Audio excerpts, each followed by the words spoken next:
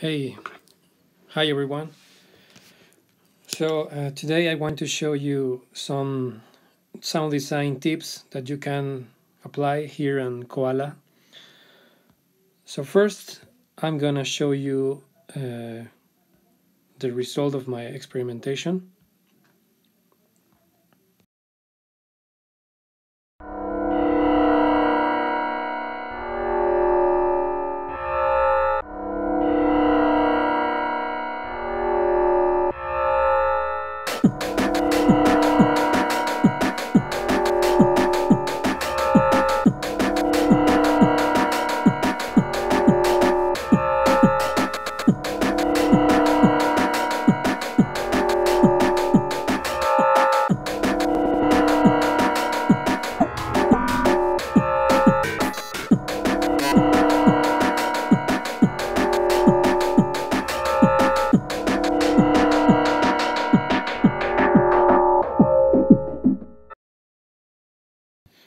So now I'm gonna show you the samples.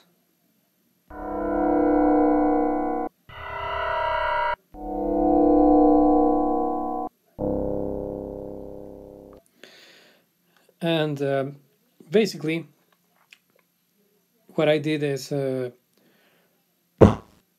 first creating a kick, then resample that using the robot effect, and then I created a pattern with this note only, and I used the comp effect, this one, and I resampled that again. Then I resampled this one using the reverb, the input reverb.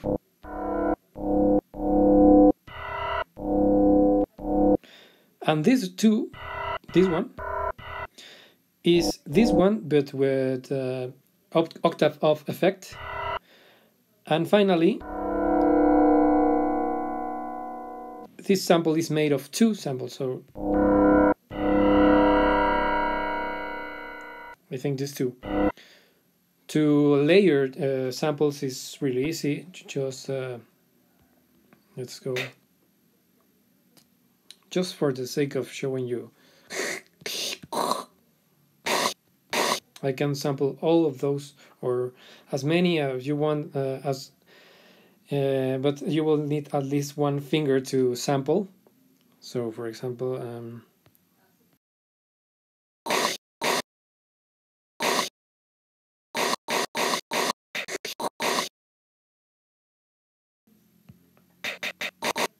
so that's very nice. And so why does it sound like this? Because I was sampling it every time I recorded with reverb. I again recorded with the same effect, so I created feedback. So now I'm gonna show you the process from scratch, in case you want to learn how to do it. So first we are going to record a kick.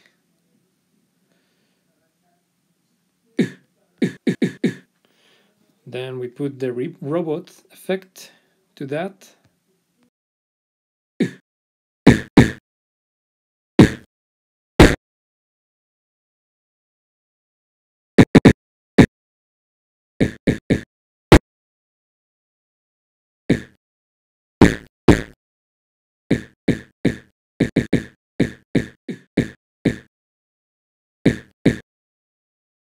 Then we are going to create an empty pattern. So create a let's see, four bar pattern using only this note.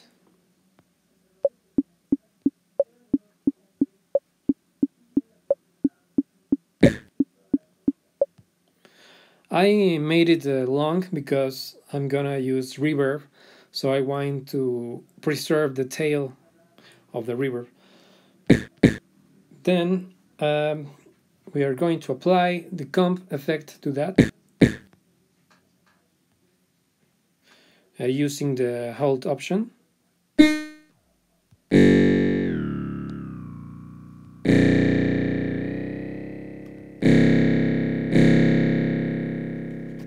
At this point, well, you tweak the effects you want to use.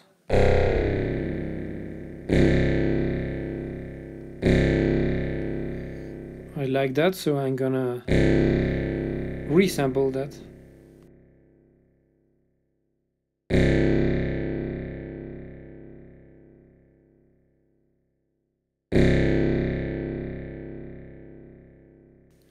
Okay, so we have this. Oh,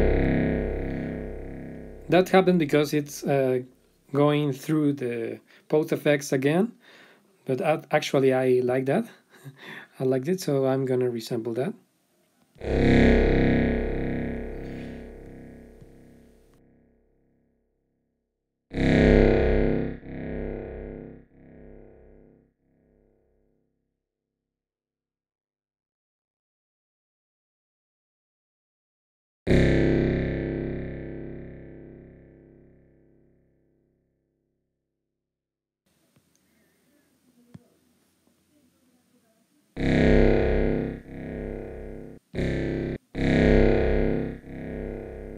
So now I'm going to apply a reverb from the input effects.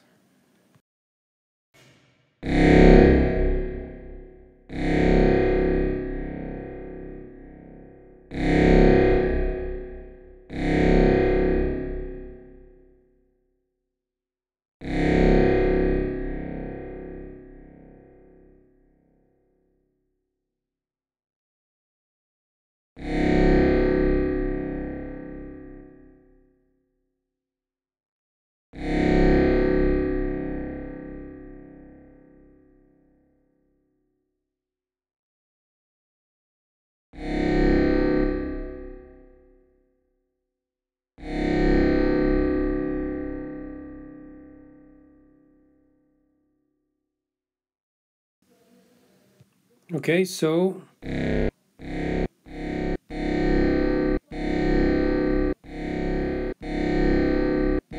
okay, I like this one. So as you could see, it's very important to lower the volume of each iteration of resampling, because otherwise you're going to amplify a lot and it will clip. So I will stay at this point. And so then you have it. Now you can use it as a note.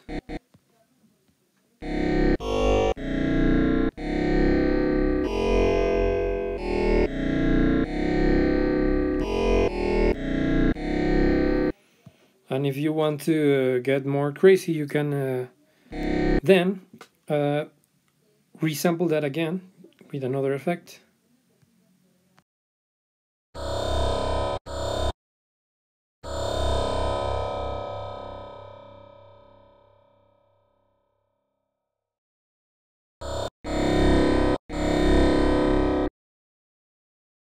Now we are going to to mix those two samples. So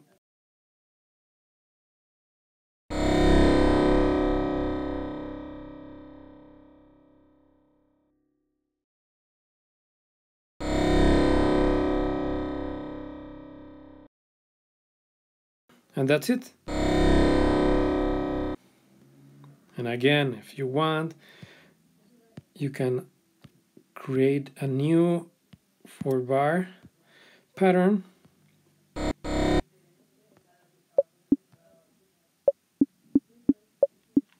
With this new note, new sample. And we are going to put new effects. Let's see.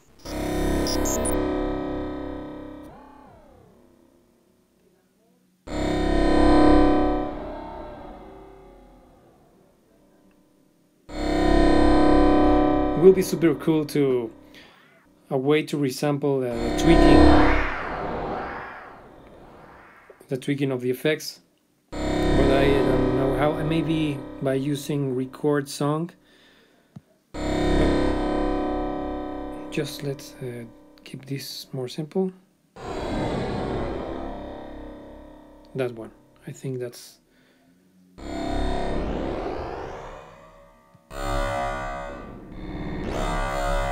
okay. I like that one. So, oh, what happened?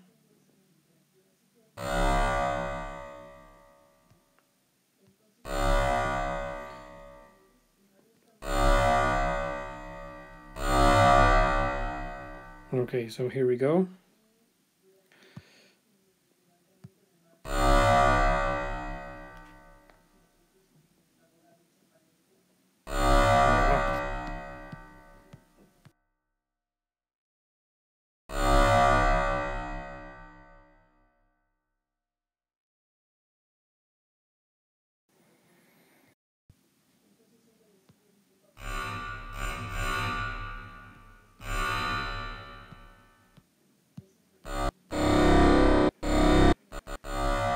Maybe we can pan them.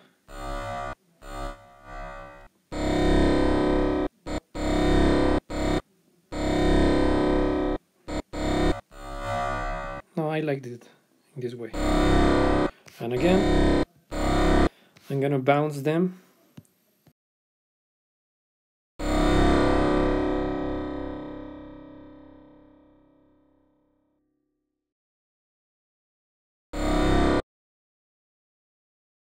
So you get the idea, and you can still get more crazy. You know, we're doing the same process.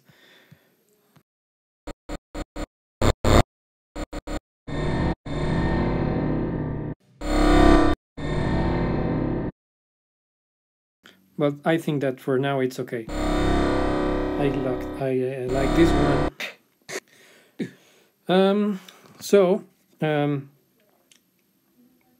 Basically, with what we are doing with feedback, for those who doesn't understand the term, is let me show you here. This was the first one, the origin. So in this direction is like the history of feedback and resampling iterations I made. So what we are doing here is like doing feedback. We are amplifying frequencies that are already on the recorded sound, because every time you record that sound again, especially in this case using the reverb, all those frequencies start to appear and make more noticeable. Oh, what happened? So it's very, very cool, because it's like they are you, in a way you are revealing sounds and frequencies that are hidden somehow, by amplifying them. But there is the limit is your style, your taste, because for me, for example, I stopped here because if I keep doing more feedback, you get the point where one frequency is going to be more predominant than the others. So it's good to have a balance between all those frequencies that you are hearing. Also, that you have to be careful with the volume, as I said.